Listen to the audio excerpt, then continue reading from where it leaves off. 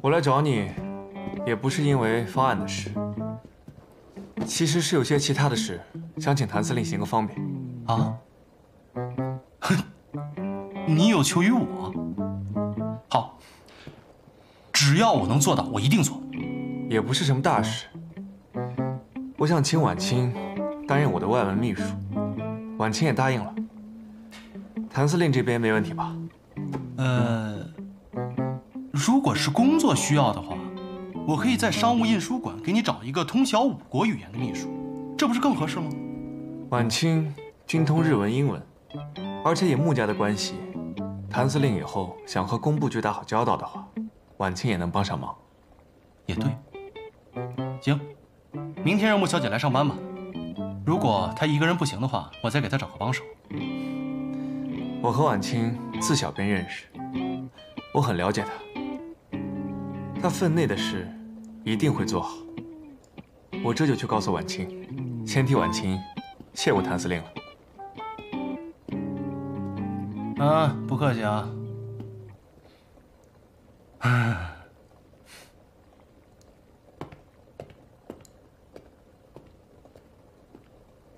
真是早了不起啊！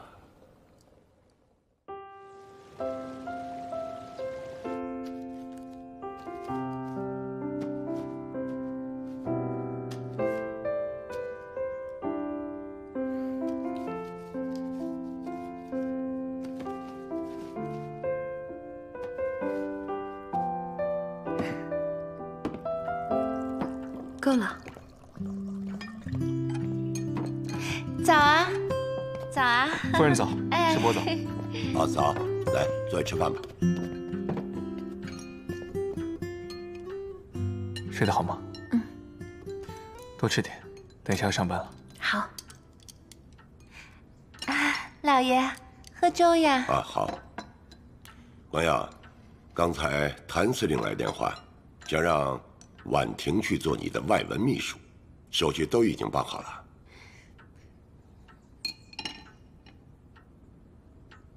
师伯，我跟谭司令说的明明是让婉清去的呀。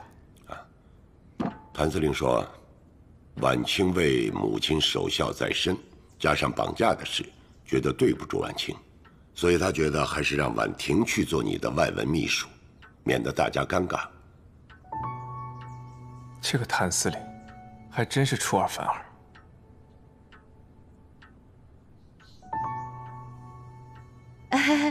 光耀啊，其实婉清、婉婷这两姊妹啊，做你的秘书，用谁都可以的，用得顺手就好呀。夫人，哎，司令部的外文秘书对英文、日文，包括国文要求都非常高。婉婷现在恐怕难以胜任。光耀哥哥，我在上学的时候学习是不怎么好，可是我现在已经很努力地赶上了，而且你都不让我试试，怎么知道我不行啊？婉婷小姐，这是工作，不得儿戏。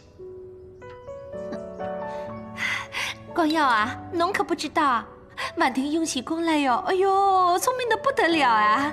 你呀，就给婉婷一个机会吧。嗯。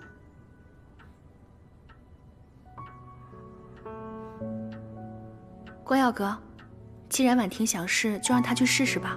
反正我今天也累了，刚好休息一下。就是啊，婉清，你看你这2天脸色都不好了。自从日本回来以后，为你母亲的事情忙来忙去的，也太累了。正好我炖了上好的血液，等炖好了，一会儿给你送过去啊，补一补。谢谢崔姨。不要客气。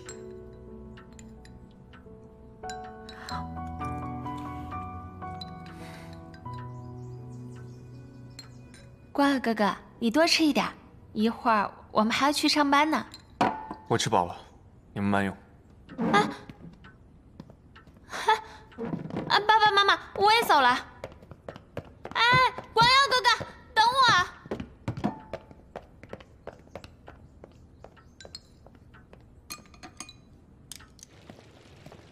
光耀哥哥，光耀哥哥。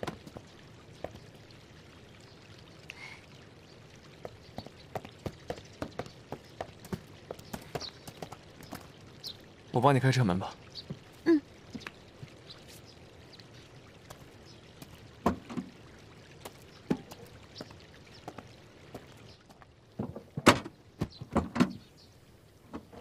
哎，光耀哥哥，你坐后面来嘛。开车。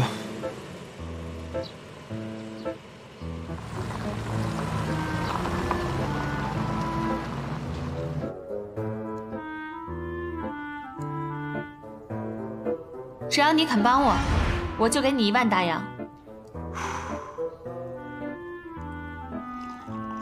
2万。谭色，今天这茶有点淡。哦，那我回头去看一下，换一个。3万，3万总行了吧？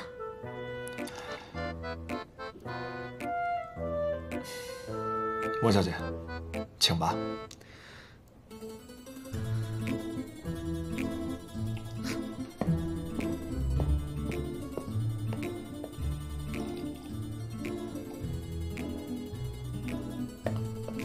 5万，我给你5万。谭色，倒茶。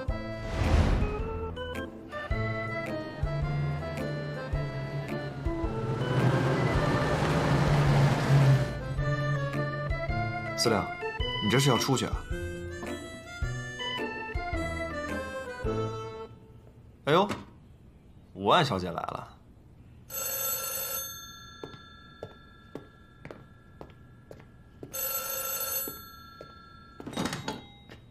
喂，今天不是第1天上班吗？怎么人没来啊？少装算了，我有话问你，老地方见。好。